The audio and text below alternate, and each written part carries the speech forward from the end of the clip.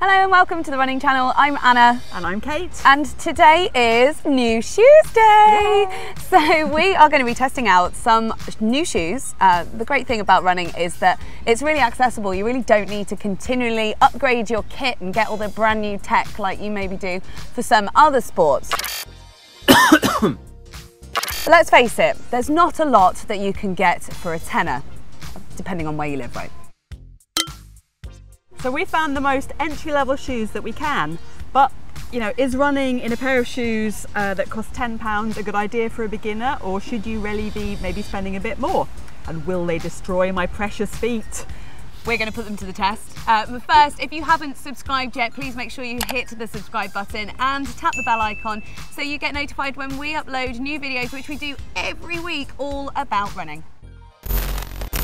So the running industry is dominated by high-tech new launches of brand new shoes that promise you can go further and faster than ever before.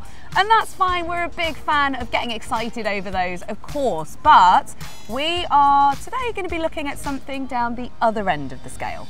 Absolutely. So, I mean, value is all about perception, you know, how much you're prepared to pay.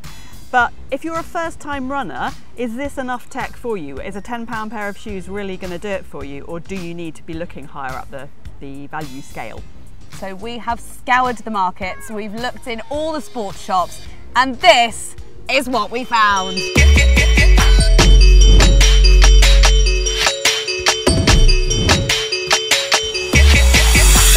Introducing the Kalenji 100 Run. I think that's what they're called anyway. So basically these are from Sports Giants Decathlon. They cost $9.99, so that's about $13 US.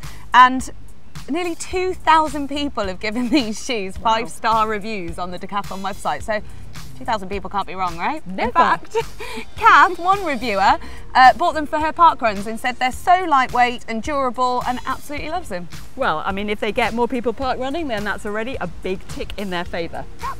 So we've devised a series of tests that's going to give us an idea of how these shoes perform. So we're going to be looking at the all-important fits, what they feel like on our feet, the cushioning, traction on different terrains and that kind of thing. Looks, because, you know, we're not a fickle bunch, but it's obviously important how they look. And also, finally, value for money. So keep watching to the end, find out what our verdict is, and also your chance to win a pair of them, you lucky people. Okay, so first off we need to try the fit and see what they feel like, so I guess let's put them on. I've still got the labels on them. I've still got cardboard in. Oh, labels. They don't come, I mean, it's supposed to do unboxing, but they save money by not having I mean, I guess a lot of money is saved in lacking of all that stuff that all comes the packaging. Around them, yeah. I quite like that there's not so much packaging. I've just put my... What do you do with shoe boxes anyway? Do you ever keep them? No. No. I used to. I did used to, but no. Right. So you've got the size 8. Are you making a... I'm not foot shaming you, and I've got the size 6s. Ooh! With your petite little feet. They're actually really light. Slightly odd. Yeah. Do you know what they feel? They feel really loose at the front. The toe box. Yeah. Yeah. Initial thoughts though, they feel quite nice and light and breezy. Especially it's really hot today. Yes. Well, there's not a lot. I mean, I suppose, you know, again, you save money by having not a lot of shoe. Yes. Although, I mean, there's quite a substantial amount of shoe on the bottom. Yeah, that feels pretty rigid to me. Yeah. Yeah. Can't really like it's all in. Well, I know it's kind of grooved, but it's sort of one slab. Yeah. Like sometimes shoes bottoms, they kind of bend a bit slightly more zonal. I think yeah. they call it. Yeah. They bend more in different places. Yeah, whereas these literally bend one after the other. Yeah. Right. Well, let's go for a little run in them and see how it feels. Ooh.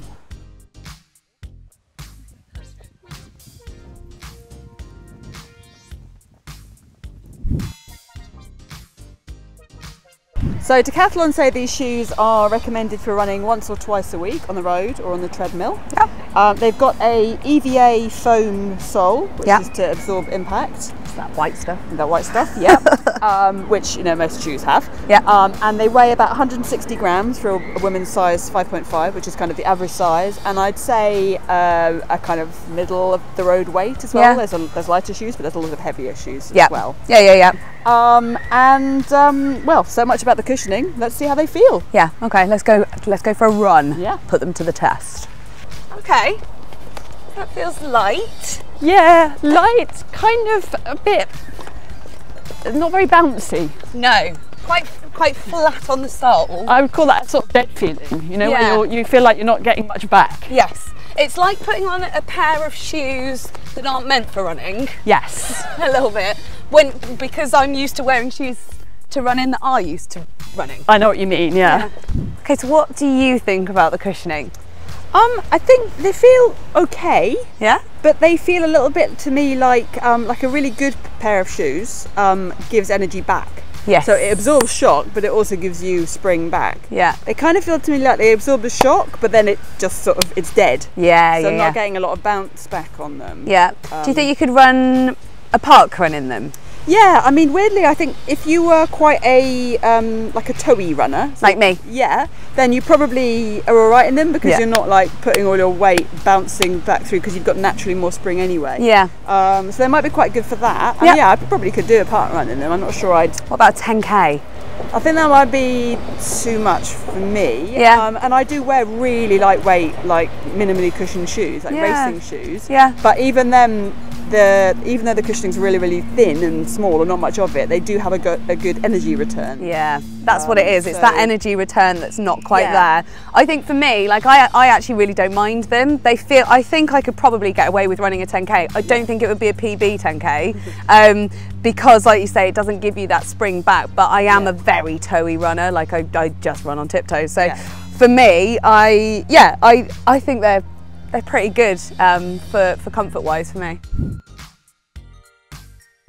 Okay, so shoes for a tenner are going to have to compromise somewhere because let's face it, otherwise Nike wouldn't be, you know, charging or whoever brand wouldn't be charging as much as they do for proper running shoes. So Sure. I think probably for these ones, it's the sole. So looking at them, the first thing that I said when I looked at them was, I don't know how they're going to perform in the wet. So Yeah. different terrains and stuff. Yeah. What do you reckon for these? Well, you know, they're not trail running shoes and they're not claiming to be. No. So fair enough. But, you know, it's not beyond the your comprehension that if you go for a run, you're going to go across, I don't know, a field or cut into across a woods. bit of grass or woods or stuff. Yeah. So, you know, shoes should be able to kind of cope with that, like, basic level of grippiness. Yes. Yeah. And the thing that I really noticed about these shoes is that if you look at both of our other shoes that we wore beforehand, what you've got is you've got your upper and so on, and then you've got the EVA foam or whatever it is that it's made of, and then you've got the outsole bit, which is sort of rubber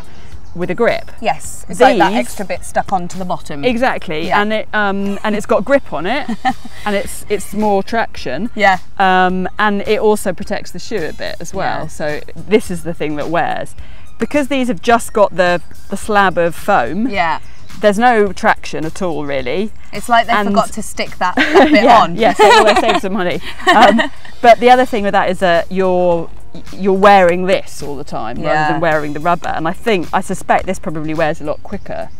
So I think if you wore these, I mean, they do say they're only for once or twice a week. If you wore them much more than that, you'd see like shaved off kind of bits wherever you put you know when you look at a pair of running shoes and you can see how someone runs from where it's worn away. I think these would wear away pretty quickly. Yeah. Okay, so we'd like to pretend that looks don't matter. I mean, that's why we've got Rick on the channel, obviously. Yeah, like that. Sorry, Rick. Poor Rick. But it is important. I think no matter what you're spending your money on, you are still spending money, so it's important that you like what you're wearing as well. So we're going to talk about looks. Kate, what do you think about the looks of these? Yeah, pretty good for, like, you know, £10. It's pretty good. I quite like the very neutral grey, which is the same for men's and women's. Yeah, so I think they're pretty good. Yeah, you find like it's nice. It makes a nice change that for the women's ones they're not pink and the men's ones are blue. Like you say. That's particularly true. I find weirdly, like with the value end of the market, it Yes. tends to be more like pink it and shrink it going on, whereas at the sort of top end it's more. kind of neons or something. Yeah, you know, yeah. I think they look really nice, and I think actually, you know, with them being neutral, they go with all your kit, and like I really don't mind them at all. I think they're pretty jazzy, and they've made them look, you know, like a high-end trainer, as it were, because they've got like their logo on it. Yeah. They don't look dissimilar to a higher end shoe, apart from the big certainly from that angle Yeah. there. Yeah. So yeah, I think overall looks, I'd give them a high mark out of 10 for looks. Yeah. So I guess there's two aspects really. There's price and value. When it comes to price, I don't think you can really argue with £10 being a win. Yeah, I mean, there's not a lot that you can get for a tenner nowadays, especially not like a pair of running shoes or even kit. Some of the kit's like more expensive than a tenner as well. So yeah, price-wise, I think tenner's fine, and especially if like a tenner is going to be the difference between you starting running because you haven't got running shoes and then not running at all, like we'd much rather you ran. Yeah, absolutely. But then value, well, that's kind of how this is judged, because I mean, even £10 is a waste of money if they're just going to end up going straight to the charity shop after one wear. Yeah. So I guess it's, do we think that even that is value for a beginner runner? Yeah, and that they'll stand the test of time, I guess. Well, I mean, personally, I've been really pleasantly surprised by them. I love how light they are on my feet, and as we were discussing with like the cushioning and the fit and stuff, for my style of running, where I run quite light on my toes, it doesn't make too much of a difference. I mean, don't get me wrong, I'm not going to be wearing these to sort of run a marathon in or try and PB at like 10k, but I have been really pleasantly surprised. Yeah, I think you've made the key point there with like being light on your feet. To me, these seem like shoes that if you are light on your feet, you can get away with them for a minimal amount of time. Yeah. And being light on your feet doesn't mean it's nothing to do with weight. Like people who are like, you know, larger can be really, really light on their feet, and likewise tiny people can be really like plump, stompy. Yeah. So I think you have to be sort of aware of that if you're going to kind of commit to them. Yes. And I would also be aware that they are definitely designed for 1 to 2 runs a week, and that's not just about the number of runs, it's about how much time you're spending in that shoe, which again doesn't necessarily mean mileage. No, because like, you know, it could be like a 40-minute run, however far that takes you. It's still 40 minutes. It's still 40 minutes. Yeah, and it's that time on your feet, like you say. So there we have it. I think, you know, a bit of a mixed review, but overall pleasantly surprised with these, and we said at the beginning as well that we would give you a chance to win your very own pair, and we like to spread a bit of good cheer here on the running channel, so here's your chance.